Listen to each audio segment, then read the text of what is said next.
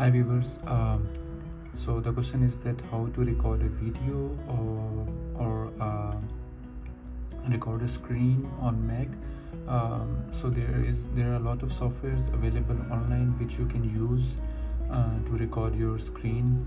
That might be paid or some are free, but there is a built-in app in Mac OS which is available for free, and that is a built-in app. And I would recommend to use this because this provide all the functionality in free. So the app name is QuickTime Player.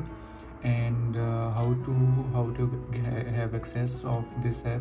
So in order to do that, you have to press Command and space, and if you do that, you will be having the spotlight search where you can type the name in, and either way you can go to this search icon and do the same, and then type QuickTime Player.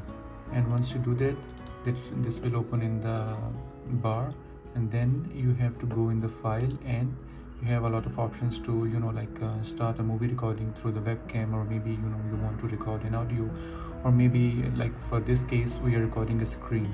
So we will click on the screen, and this tool can also help you to capture the screenshot. And you have a lot of options, like if you want to go with a full screen capture, or maybe like the screen you are working on, or maybe you want to go for a specific portion in capturing the screenshot. And if you want to record a video on a screen, so you may have two options: either record from the mic of the MacBook, or maybe you want to voice of speakers, you want to record that. So you can go and you can click on options, and you have the options to switch the mic, record the voice which is coming out from the speakers. And here I can show you how to record. You can see the record button over here, and you click on the record button, and by this the screen will be recording. And whatever you do, wherever you go,